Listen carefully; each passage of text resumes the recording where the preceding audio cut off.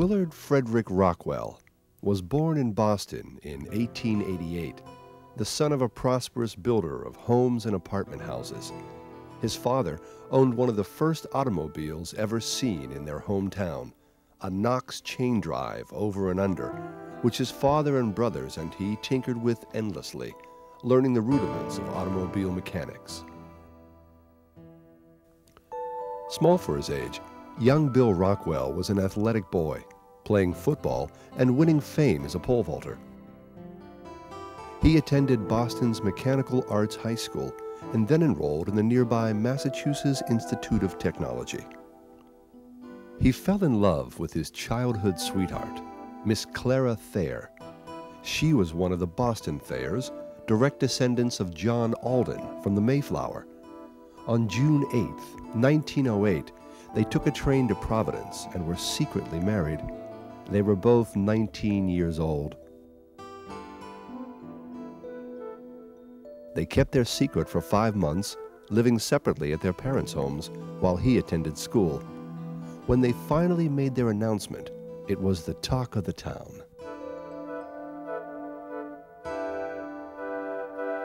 It was a tough time to be starting a family. With the country in a recession and a baby on the way, Willard found a job in the testing lab of a cider plant for $8 a week. 2 years later, when the cider mill burned down, he was looking for work again.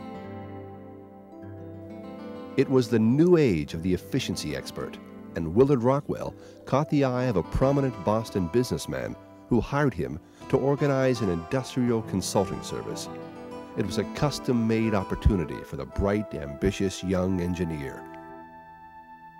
For the next 3 years, he traveled widely to more than 100 plants and factories in many lines of manufacturing, surveying operations and recommending changes while he broadened his knowledge of industry and sharpened his management skills. Clara and Willard changed homes frequently during these years to be close to his work and to accommodate their growing family. Their first daughter, Catherine, had been born in 1909 and was followed closely by Janet, Willard Jr., Eleanor, and Elizabeth.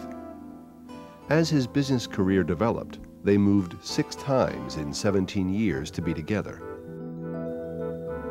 In 1915, they moved to Cleveland when Willard was hired by the Torbison Axle Company to build a new axle plant. After construction was finished, he was made factory manager and he quickly tripled their production. In the next 3 years, Torbison grew to be the largest manufacturer of truck axles in the nation. When the United States entered into World War I, the demand for their 5-ton rear axle drives grew rapidly. Willard Rockwell entered the U.S. Army Motor Transport Division as a civilian specialist, designing and producing military truck axles. After the war, he continued as a commissioned officer in the Quartermaster Reserve Corps, working to develop better military vehicles. He would eventually achieve the rank of colonel, a title he would carry for the rest of his life. In Cleveland, they called him the Human Dynamo. He returned to Torbison as a vice president and offered them 2 new axle types that he had designed. When the company's management declined to produce them, he quit in a huff and went off on his own. With his small savings, he bought a bankrupt axle plant in Oshkosh, Wisconsin, and moved the family there in 1920. Willard Rockwell always said that he had 2 empires. One was his business, and the other was his family. Both grew in Oshkosh.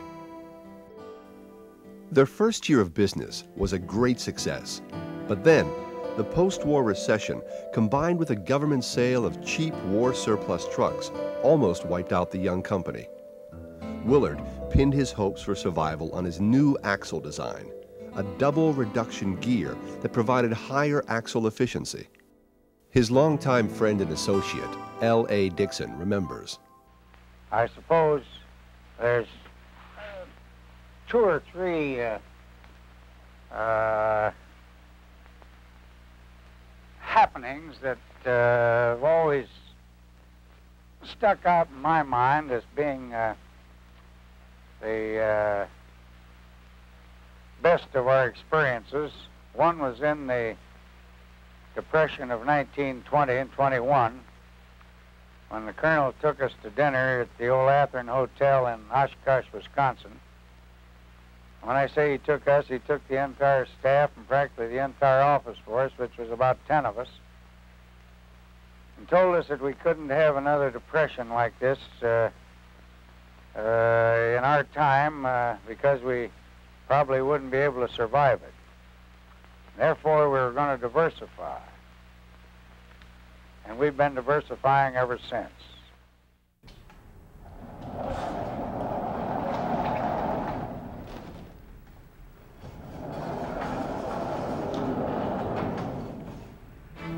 Meanwhile, in Pittsburgh, Pennsylvania, the Mellon brothers were having car trouble.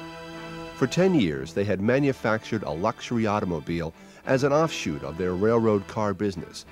But by 1923, the Standard Steel 8 was losing them millions of dollars, and they decided to close the business.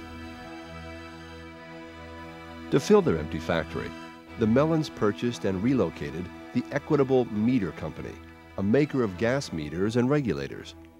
To run the new company, they recruited Willard F. Rockwell, who they remembered from his days as a consulting engineer.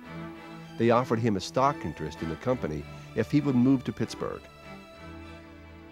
When we came here, Father came first, and so that summer he brought the whole family, and we all lived in 2 apartments down in Squirrel Hill. I can't think of the name of the apartment house now, but it's still there. Right above Police, whatever the name of that is. We had 2 apartments across the hall. Stayed there all summer. And he used to go crazy trying to get us to a swimming pool someplace. We went to Kennywood, we went to the Willows. His father wanted to swim. He liked water. And we tried them all. Then the next summer we went to our house that we had from then on, although we were renters through that first summer, and didn't buy the house until just before Christmas. We moved our furniture in. And by that next spring, he was building a swimming pool. He couldn't stand it, and so the professionals built the pool, and it came out of the side of the hill. Father went to work and put all this brickwork around, making a couple of dressing rooms. He put the shelter on off the walk around the pool, and then he would dive from the roof of the shelter. He loved to dive from a height.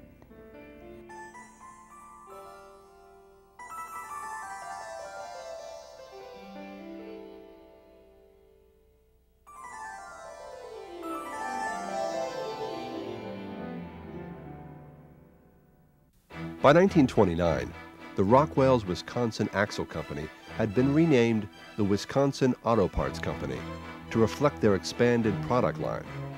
They had attracted the attention of an industry giant, Timken Detroit Axle Company, who saw the value in the Colonel's innovative designs. In exchange, they offered an attractive stock deal, and when the 2 companies merged, Willard Rockwell was named as a director. And in Pittsburgh, the Mellons were having similar problems with the Standard Steel Spring Company. They turned to Colonel Rockwell because he had experience with the large manufacturers of cars and trucks and could sell them springs and bumpers. So there he was in mid-Depression America as president of 3 major companies. He was constantly on the move.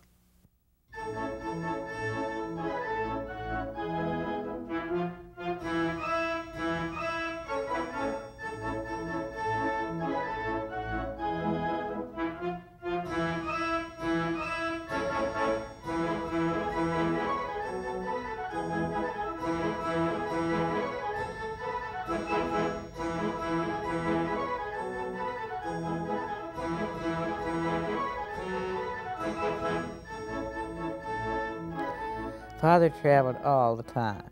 He was gone almost from Sunday night to Friday night. He was an early flyer. He flew as much as he could. He had old trophies and things from his flying. Some of the later ones were well known and written up and so on, but he was traveling a long time before that. In the fall of 1931, the Colonel and his son Al took a cross-country trip to California. Traveling on commercial airlines in a variety of aircraft, the trip awoke in young Al a love and fascination for flying that was to last his whole life. Returning to the East, Al attended Penn State University, where he majored in industrial engineering. He joined Kappa Sigma fraternity and graduated in 1935. His uncle Walter offered Al a job with Timken Detroit Axle. He wanted him to learn the family business from the bottom up. But the colonel had other plans for his only son. In the summer of 1935, I was scheduled to go to work for Walter Rockwell in Detroit. But Mother came up one morning as I was enjoying my summer vacation and said, "Get up, your father wants you to go to the office with him." I said yes, promptly rolled over and went back to sleep. A few minutes later, she came back up and said, "Al, come on, get up. Your father wants to go over to the office with him." So I went to work with him. And when he got me over there, he said, "Al," he said, I can understand you're wanting to go work on your own and going to work for Walter up there, but I'd like to have you work for me." His first assignment was a short stint in Oakland, California, at Pittsburgh Equitable's Nordstrom Valve division. It was a lucky trip for him. While visiting at the home of relatives, he was introduced to Miss Constance Templeton, who was to become his wife. Al returned to Pittsburgh in 1938 to become vice president and controller of Pittsburgh Equitable Meter Company at the age of 24. From that point, he was on his way to the top of the colonel's empire. He was much more soft-spoken than his father, in my opinion. And I know Al would be the first to admit that Al himself was very creative and a good leader. The colonel had built up such momentum. He would say to me once in a while that while he was proud to be chief executive officer of the Rockwell, that he knew his father had generated the momentum that kind of carried it through. In 1938, the colonel returned from a trip to Europe, saying that if war comes, Hitler will find that England is prepared, and if war comes, America will have a hard time staying out. He was correct. In October of 1941, Colonel Willard Rockwell was called to Washington for extended service as assistant to the chief of the Motor Transport Division of the Army. As the war developed, he was appointed Director of Production in the U.S. Maritime Commission. His task was to speed up the effort to replace the dreadful toll of Allied vessels sunk by enemy submarines. He also served on the War Production Board and the Executive Committee of the Army-Navy Munitions Board. Well, there are those who believe that industry won the war, not the troops, even though the troops were the martyrs and so on. That American industry won the war, and certainly the colonel had a great part in that, and well deserved the title colonel, and used it the rest of his life. Like most men his age, Al Rockwell served in the Army. Rising to the rank of captain, he was stationed first in New York and then in Washington. By the end of the war, Al and Connie's young family had grown to include Patricia Lynn, Willard III, and Stephen Kent.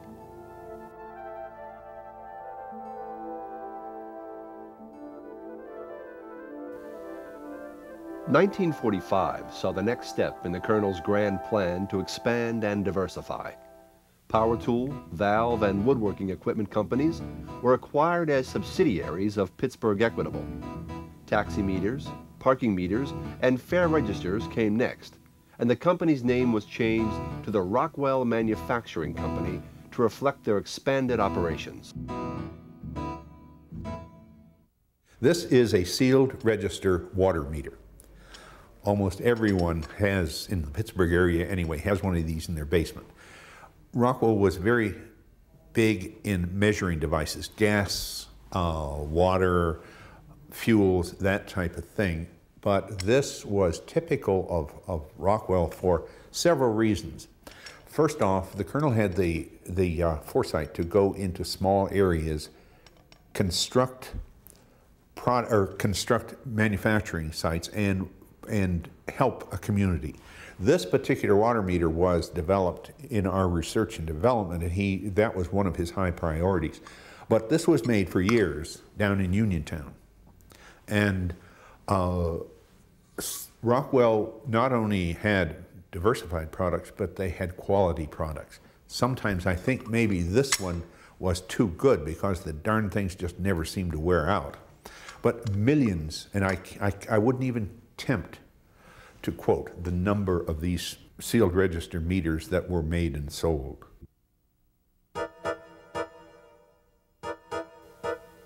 Al Rockwell returned from the war to become vice president of the new company, and 2 years later was elected president. He was 34 years old and was definitely on the fast track.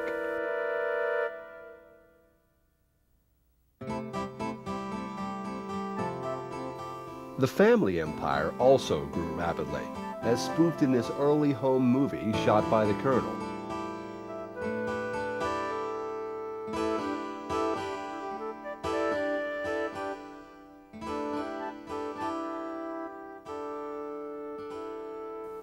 In the years after the war, with all of his children now married, Willard Rockwell had his hands full to even line up the family for their annual Christmas picture.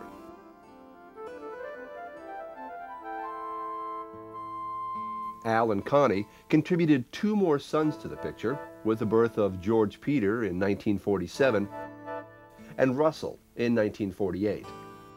Al suggested that Russell's middle name be Alden, to reflect the family's relationship to John Alden. Connie agreed, but wanted it spelled all done. With Al in charge of manufacturing, the Colonel was able to give more time to the automotive business.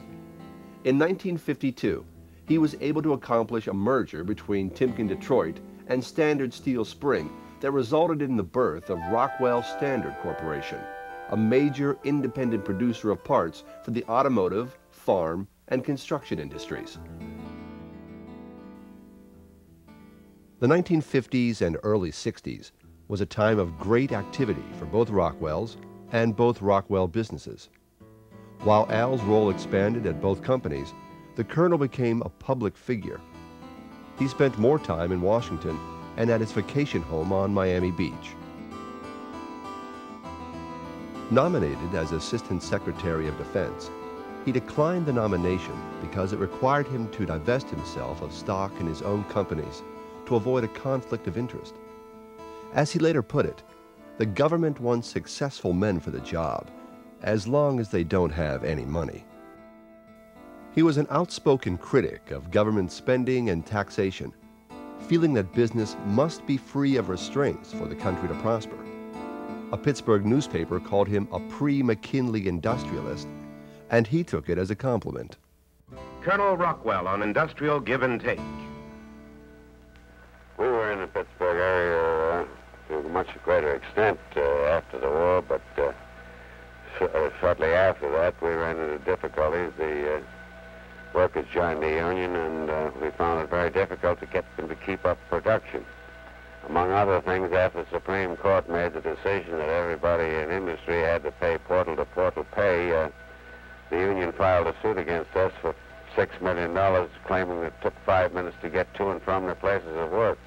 They also admitted, when I asked them why they stood at their machines from 4:15 to 4:30 and did nothing, that they were so tired by that time that they couldn't work. So we filed an $18 million suit against the unions for the time they took off, which was not in the union agreement. That's one reason we moved out, and the competitors of ours who were in the city at that time who didn't move out have since sold out. But Pittsburgh was still his home. Not only was it in his business, when I say he was involved in the city, he was involved in just about every meaningful civic organization. It was very altruistic, where he was doing it not for Colonel Rockwell, but for the city, which he loved very much.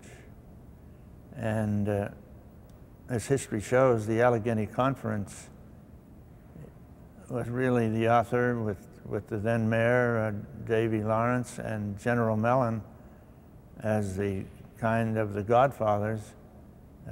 Colonel Rockwell was right there beside them in the development of the first Renaissance, which really converted this city from a smoky city with a very poor reputation to what is today a very beautiful city. And a lot of it we can attribute to people like Colonel Rockwell.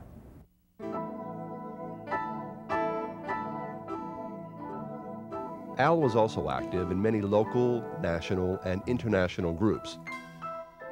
He served on the board of Penn State University and Point Park College and received 6 honorary doctorates. He actually made Point Park College a 4-year college, which not too many people realize.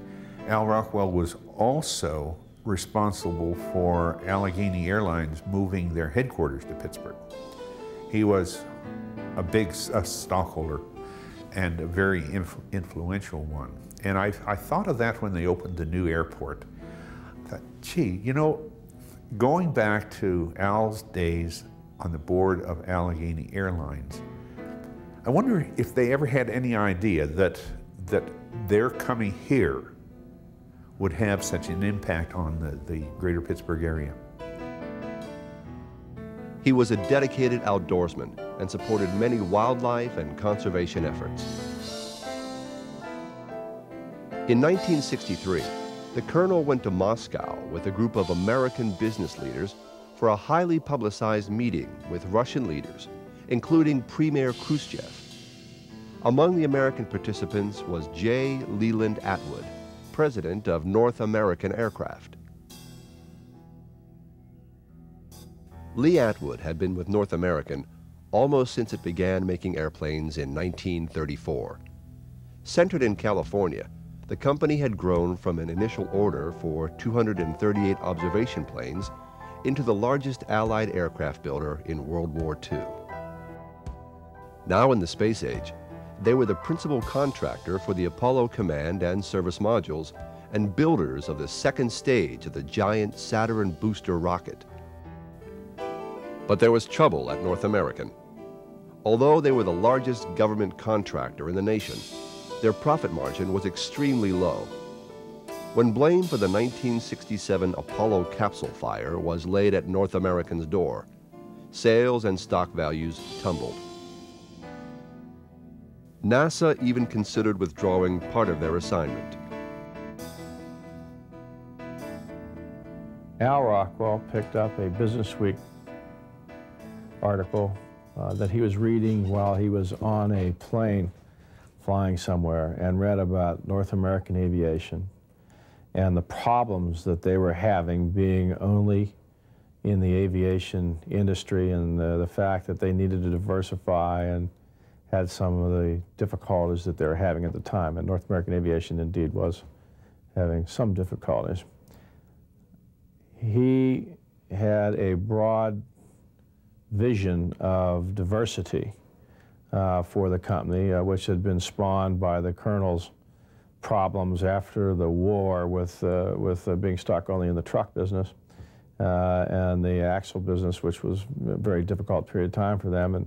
And Al expanded on that concept of diversity probably much more than the Colonel would have. But it was very much a theme of the conglomerates of the era. And Al viewed the opportunity to merge the North American aviation into Rockwell Standard as being able to build a broader-based, more diversified international company. And he literally got it out of the magazine article and went to Lee Atwood, who was running the company at the time, and proposed the transaction. And it very much was the case from a revenue point of view anyway, of you know, the fish that swallowed the whale, because the Rockwell organization came out with control and management leadership of a much larger company in that business combination. The result was North American Rockwell. Initially, the Colonel was named as chairman and Lee Atwood as president of the new company. A few months later, the Colonel was promoted to honorary chairman and Al Rockwell took over as chairman. It was a difficult time for the colonel. He was 78 years old. His beloved wife, Clara, had recently passed away. To distract himself, he flew with the historic Rockwell polar flight for the first non-stop airplane flight to go over both poles. The colonel went as senior flight observer and stated flatly that he hoped he'd never come back. Now, on the business front, he felt that he was being pushed into the background. There was a lot of dissension, commotion, concern that was very difficult for Al. The colonel felt that he was being kept out of things, and in fact he was, because at that point, I guess the colonel would have been in his late 70s, and he just was not able to participate or even comprehend some of the changes that were being dealt with as the company moved at an increasing rate in that period. It was painful for Al. He had written his sisters about how difficult it was to try and work with their father, and that he had tried, and I do believe that Al gave it a good effort to try and communicate with the colonel, but the colonel didn't give up the reins easily and wanted to stay, wanted to participate. He was an aggressive guy all his life, and it wasn't surprising that he took that approach. Al Rockwell placed the corporate headquarters of the new company in Pittsburgh and went to work. He hired Robert Anderson as his vice president and right-hand man. Anderson had been at Chrysler for 22 years and was known as a tough corporate infighter. In August of 1972, the company won its biggest victory by landing the $2.6 billion contract for the space shuttle. Overnight, North American Rockwell soared into a dominant position in the space program. In 1973, Al expanded the company again by merging Rockwell Manufacturing into North American Rockwell. The company was now Rockwell International.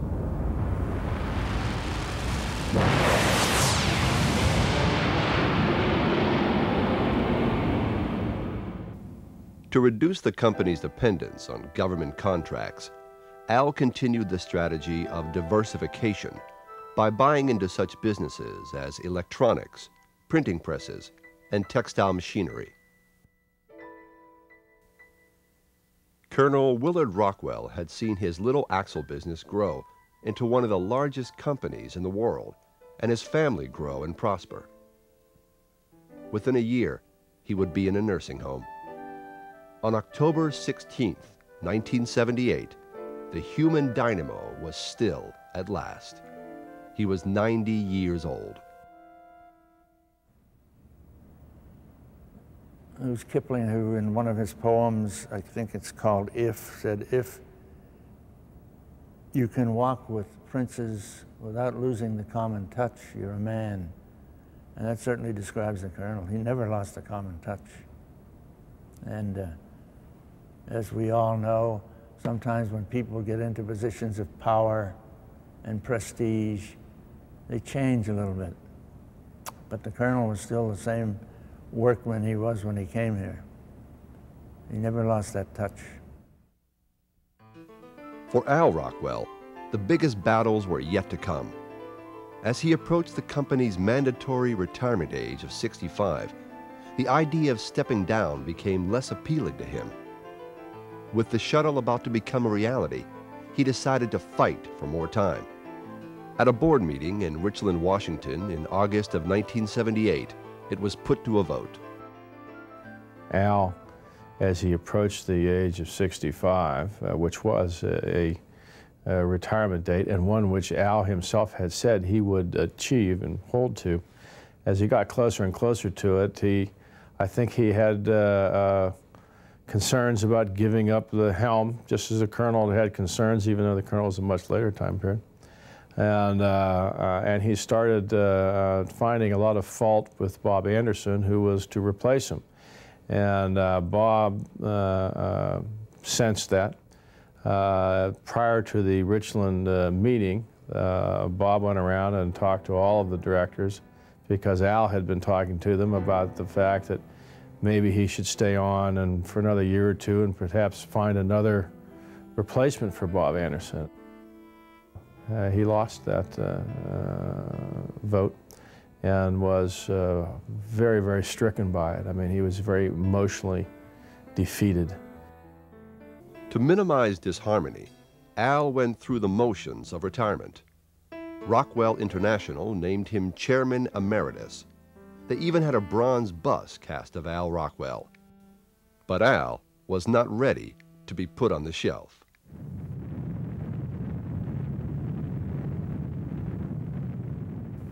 When the Space Shuttle Discovery is finally launched on its maiden voyage next month, a group of investors will be anxiously awaiting its return. They'll want to kick the orbiter's tires and check under its hood very carefully. The investors are talking about buying Discovery, and as Bruce Gellerman reports, perhaps the entire shuttle fleet. The group of investors is led by Willard Rockwell, Jr., a man with a lot of experience with the shuttle orbiter. Rockwell is the former chairman of the board of the company that bears his family name, Rockwell International. It happens to be the primary contractor to NASA for the shuttle orbiter. Willard Rockwell and his investors have formed a new company based in Pittsburgh called Astrotech International. Rockwell is president of the corporation. Among other things, Astrotech prepares other companies' satellites for launch at the Kennedy Space Center. It's a job that until Astrotech came along was done only by NASA engineers. And it's just the first step in Willard Rockwell's ambitious plans for the commercialization of space by Astrotech. We have formed a subsidiary called Space Shuttle of America because we are negotiating with NASA to buy one or more shuttles. And we hope ultimately to buy the entire space shuttle transportation system and operate it as a commercial operator. He, in essence, concocted the idea of how he might be able to finance a shuttle and have it owned by the public through a public offering and that type of thing, and work it through where he could operate a percentage of the fleet with the idea, I think, in the long term, of eventually seeing the entire shuttle fleet turned over to the private sector. Still, it was Dad's dream, so to speak, to see that shuttle come to the private forefront, even as airplanes had come. He would like to see business in space. Again, Willard Rockwell. We think that it is a viable commercial enterprise, and we would go out and find public investors who would be willing to take that kind of a gamble. As an extra inducement for investors to take such a risk, Willard Rockwell says Astrotech may offer a chance in a stockholder lottery. First prize, a free ride aboard Astrotech's space orbiter. For National Public Radio, this is Bruce Gellerman in Washington.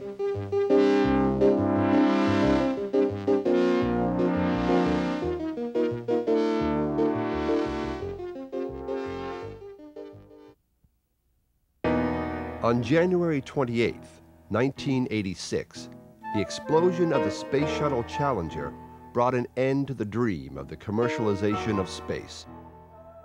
The market after the Challenger loss was simply not going to hear any more about raising funds for the privatization of space. The stock itself collapsed, and there wasn't any ability to raise capital. And at that point in time, Al became extremely stressed. He had invested millions of dollars of his own over a brief period of time to keep this company going, had leveraged the stock when it was up by buying it on margin, and had sustained a multi-million-dollar loss in the result. And he saw the prospects of not only himself losing a great deal of money, but the company potentially collapsing. And it was a very, very difficult period for him. Well, what we recognized as soon as the Challenger crisis occurred was that in the launch vehicle business, there wouldn't be any more launches for about 3 years. And we found that the revenues that we had been depending upon had vanished overnight. And so we couldn't project the occurrence of any business within the near term. And we didn't have the cash funds to be able to stay in place until those revenues began to come in. And it really, it just called for us to close operations.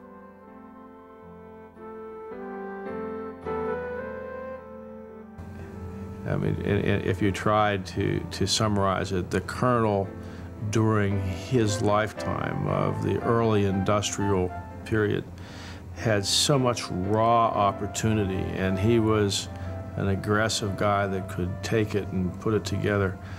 During the development period of Al's lifetime, it was a much different strategy and a much different person. The Colonel could not have made it through the same time period. It called for two different kinds of leaders, and Al adapted to be the kind of leader that he thought would best continue on.